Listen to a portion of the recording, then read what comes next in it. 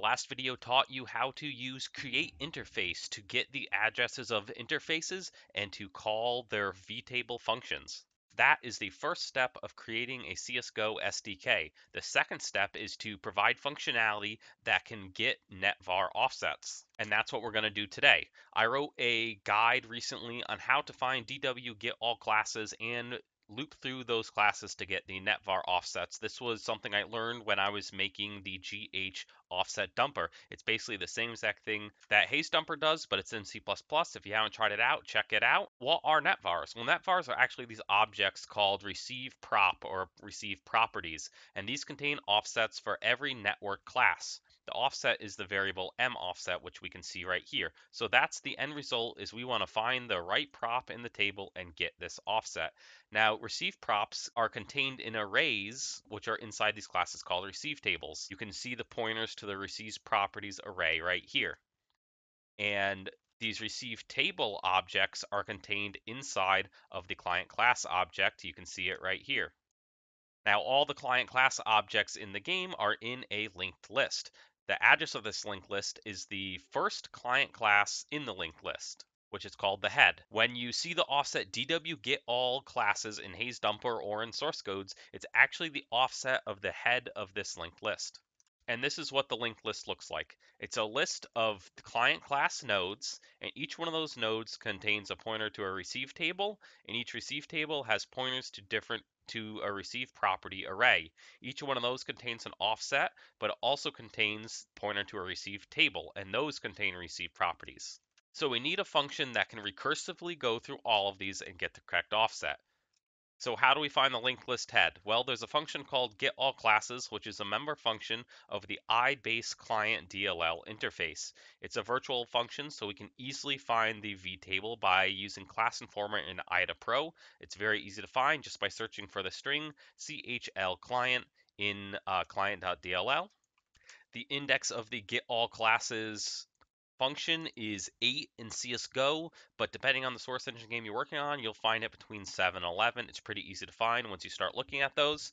So here is what that dwGetAllClasses function looks like. All it does is return the address of the offset, or a pointer to the client class linked list, I should say. If you were to do it all out in reclass, you can see it right there. That's what it looks like. So I'm going to teach you how to parse this list and go through it and get our offsets. We're going to do it for the health offset.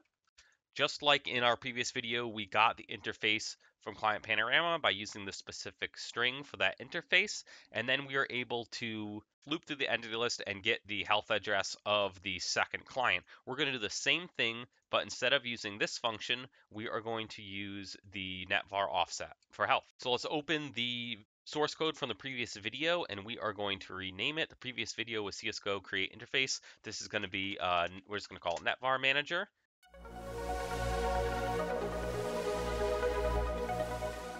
And we're going to add a new header file. And this is going to be netvars.h.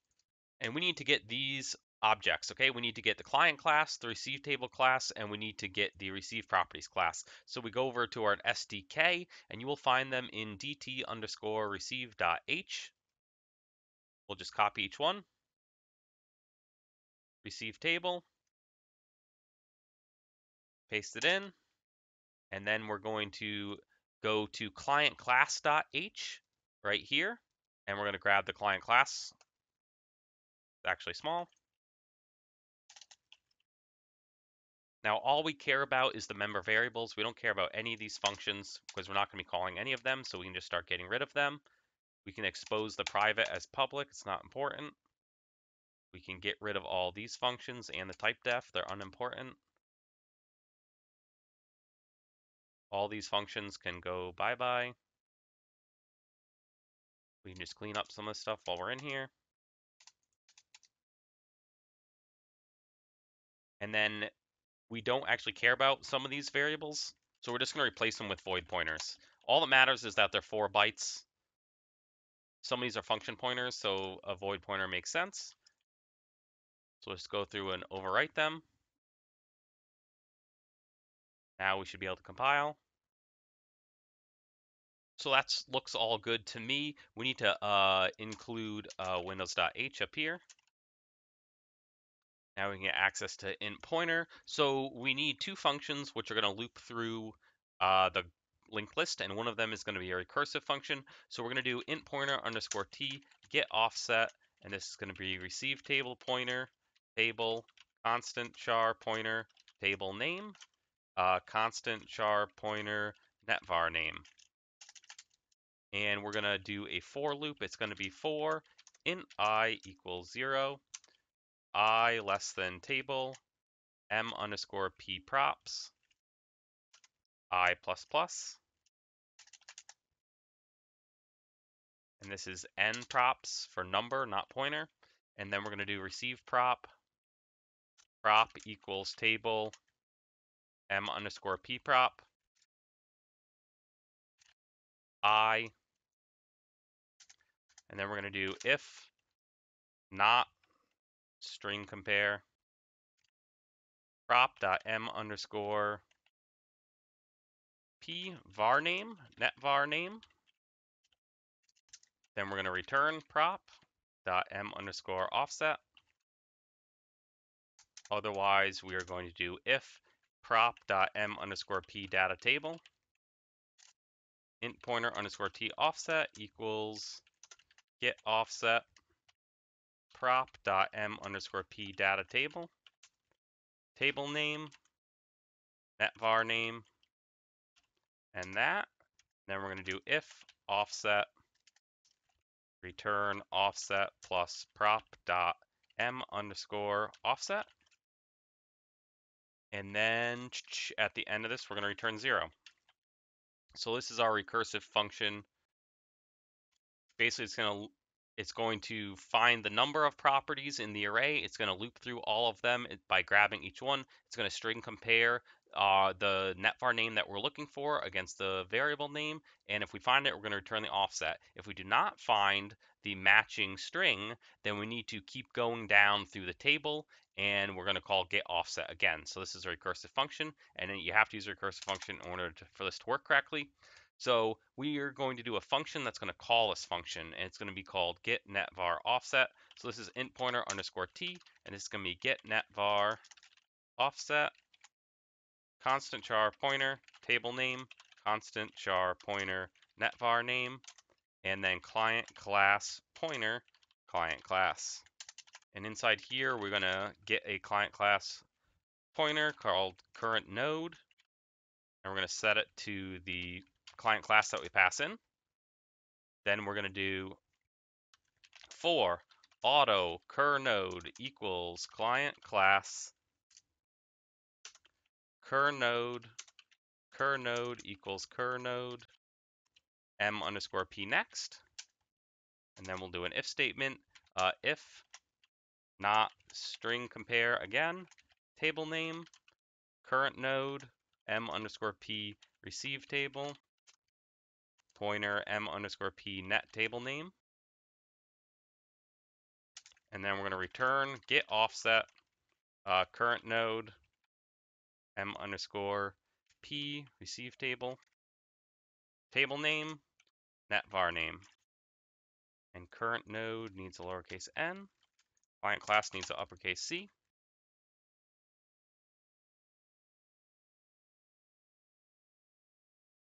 And then if that fails, we're just going to do return 0.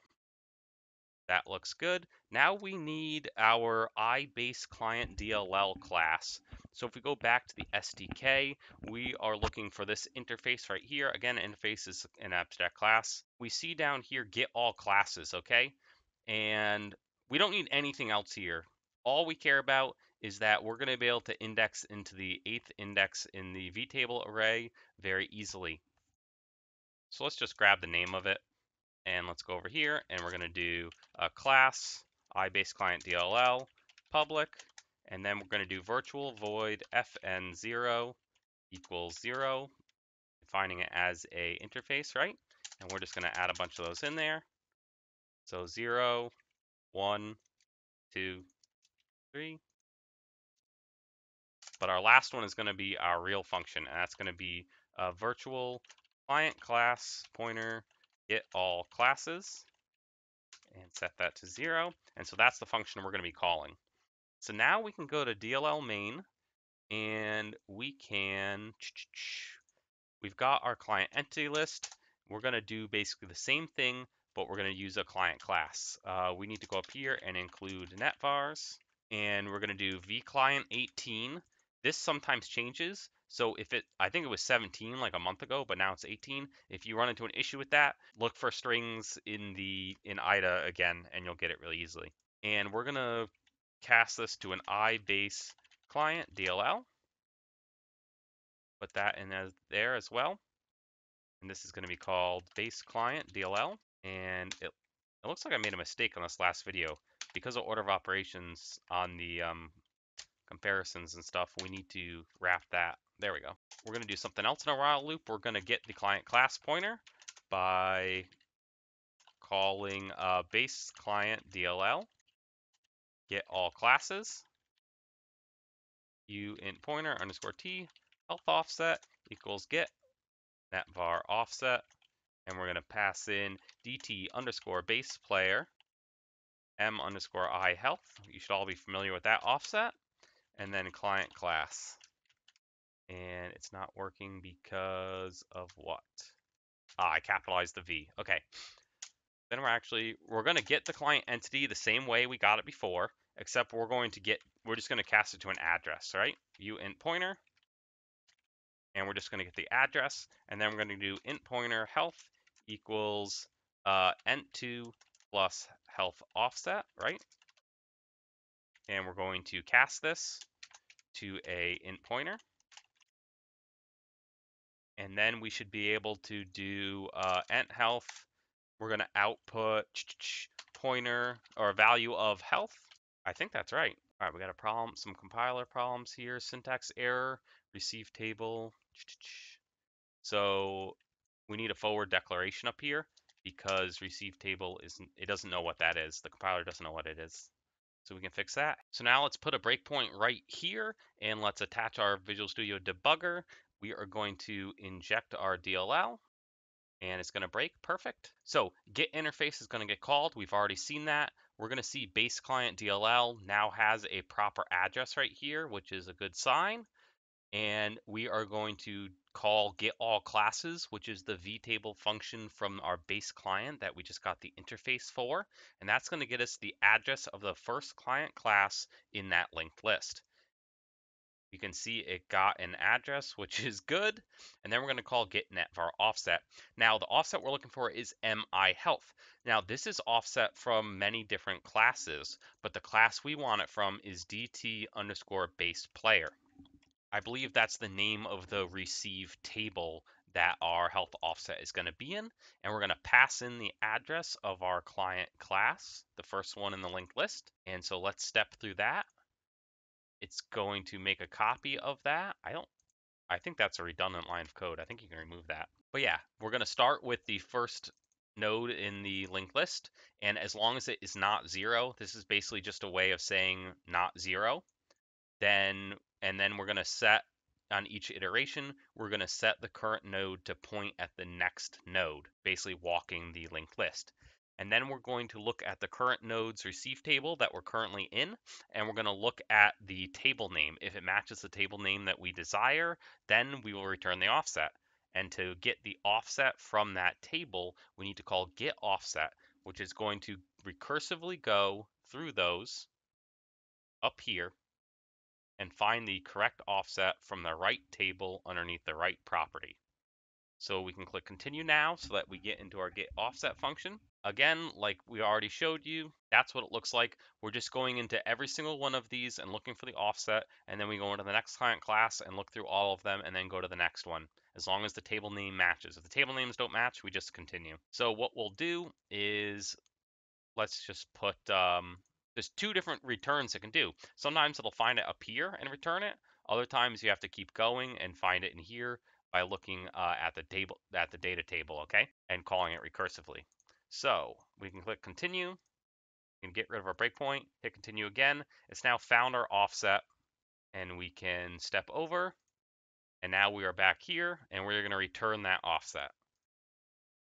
So now our health offset is 0x100. And this is from our previous tutorial. We're just going to get client entity number 2. That's the client ID number 2 from the entity list using the previous interface we got. And now we're going to take that address, add health offset, and cast a pointer. So now the health is at this address right here, and it points at 0x64, which is 100, an integer. So now we're going to see out that, so we can click continue. Let's go back to CSGO. Oops, we can get rid of these breakpoints, and we can see that it is working. I've got only one other bot in here, so he's entity 2, and each time we shoot him, we see his health goes down. So there you go. That is how you parse the Netvar linked list and get Netvars. Second step of making an SDK. Once you've done these two things, you are all set to do absolutely whatever you want in CSGO. That's all you need. I really hope you enjoyed this video. Again, guidedhacking.com/donate, patreon.com/guidedhacking. Please support us so that we can continue to make videos, and peace out.